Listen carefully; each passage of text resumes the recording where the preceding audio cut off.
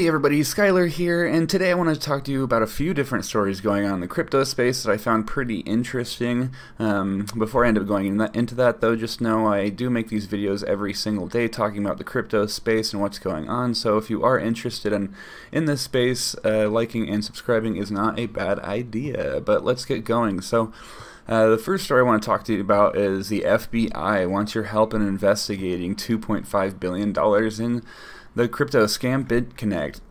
So I don't know if any of you remember what happened with Bitconnect, but essentially they were promising 1% gains. It seems like such a easy, everyone should know this, but it's been so long, maybe so many new people who don't, but they were promising 1% gains daily, which is insane. And they had, they were saying that there were these bots that were trading and doing all this stuff, but there was no proof.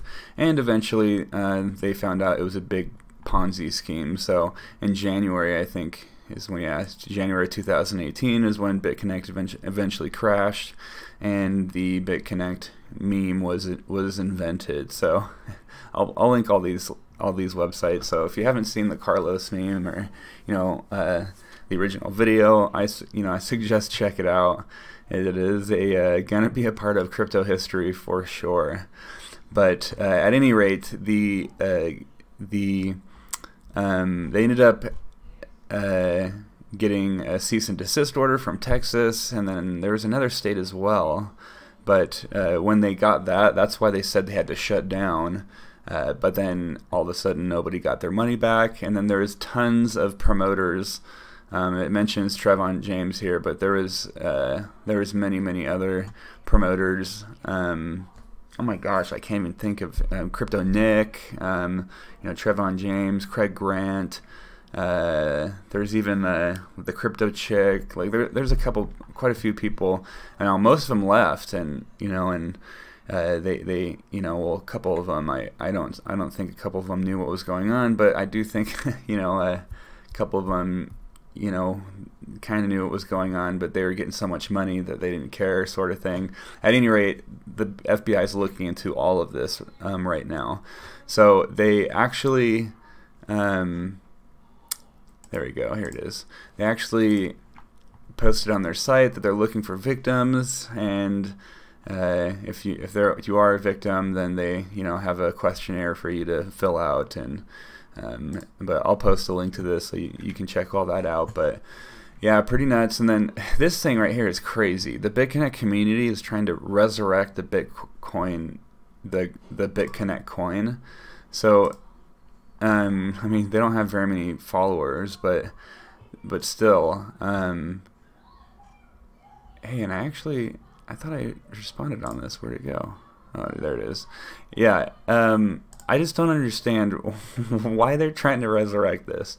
Now, Mt. Gox is doing the same sort of thing, although, dang it, the Mighty Ducks actor, the child actor guy, I can't remember his name, Pierce, dang it, something, Brock Pierce. Brock Pierce is resurrecting Mt. Gox right now, and I also find that weird.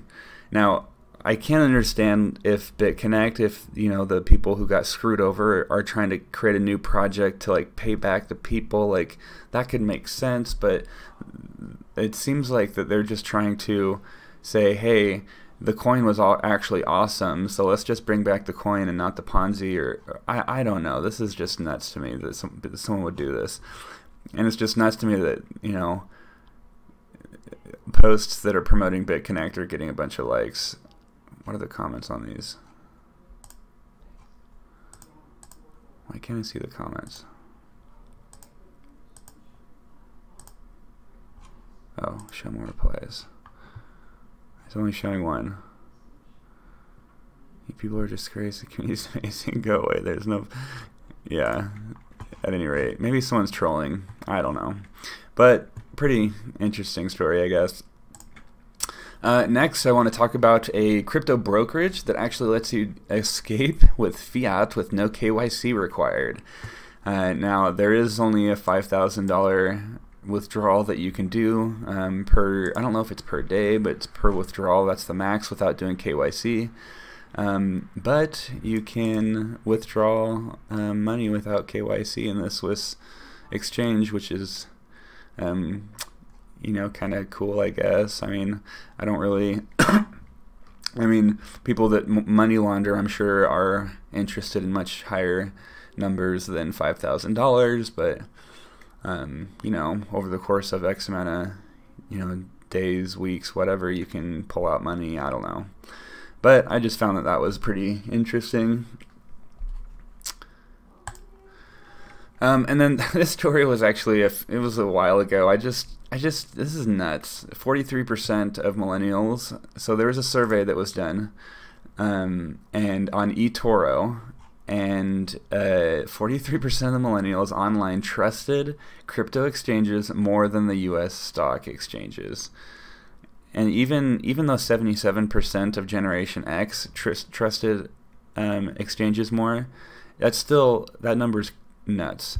Like, how can you trust an exchange that there's not a single exchange out there, crypto exchange, that has been around more than 9 years?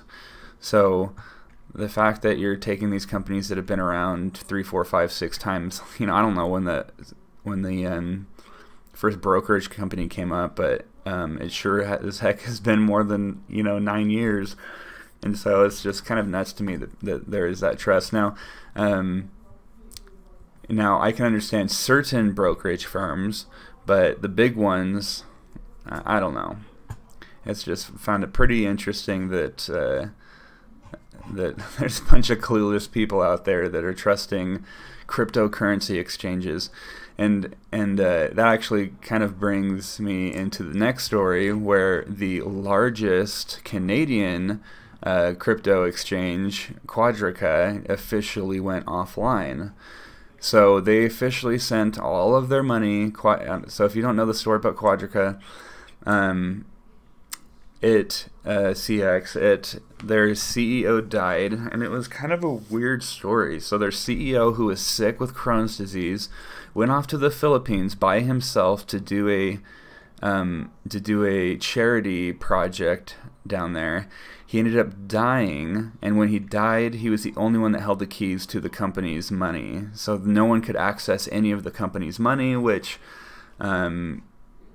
you know, which was awful, because then all of a sudden nobody was able to the largest crypto exchange in Canada, all of a sudden nobody was able to pull out money.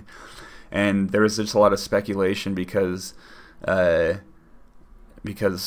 would the owner, who is sick, well, first of all, why would somebody hold all the keys and not have a way in case they got into a car wreck or, you know, something happened? Secondly, if you're sick, why would you not put that in place for sure if you're sick enough to where you could die? And then, like, you go off anyways. So people have been thinking, you know, saying, oh, he faked his death, and, you know, and there's no, you know, who knows what really happened. My conspiracy belief currently with this whole situation is that QuadrigaCX, I believe that he died, and now the company is using his death as an excuse to take all the money. So I think maybe what could have happened is he actually did give some people in the company the keys in case he did pass away, and then he did pass away, and then the company stole all the money, and then, or a individual or two, or I don't know, took all that money and then just said, oh, he died, so you know, he was the only one that had the keys, sort of thing. But there's people looking into the wallets, and I haven't heard any proof one way or another what's going on, but it's still a story that's, you know, people are still trying to figure out.